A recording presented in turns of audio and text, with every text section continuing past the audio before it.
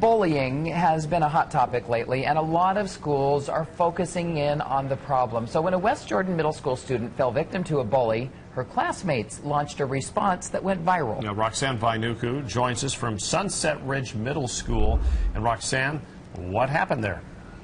Someone put a terrible note on the back of one of the students here, and instead of just crumpling it up and throwing it away and kind of letting it eat at her inside, she actually was brave enough to take it to a counselor's office and show it to one of the counselors. What she never could have expected is the show of support that she'd receive.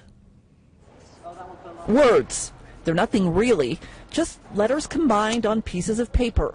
But their power is undeniable. She just came into our counseling center in tears and feeling horrible. A new girl in school, tears filling her eyes, showed the counselor this note on her back. I'd be so frustrated, I wouldn't even want to go to school. But at Sunset Ridge, no bully would get the last word.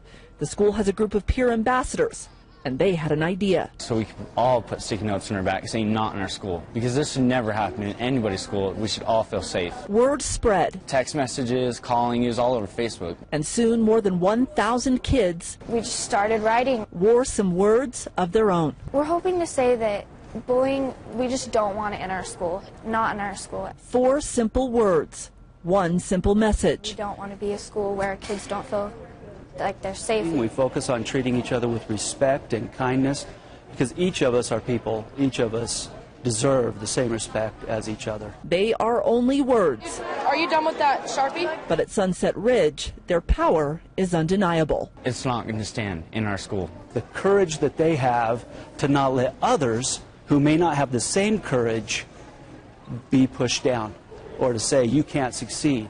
No, not at our school. Sunset Ridge does a year-long anti-bullying outreach program like many schools do, but the principal says when the message comes straight from the students, that's when it really has power. Back to you. Pretty emotional for all of them. Well, it really is, and it's amazing that they've all come together like that Right. and set an example maybe for those who thought otherwise before. Right. Well, can you imagine how this girl must have felt to see at least 1,000 of her classmates with notes Yeah. on them Yep. today? What a powerful message. It sure is. Thanks, Roxanne. Roxanne, thanks a lot.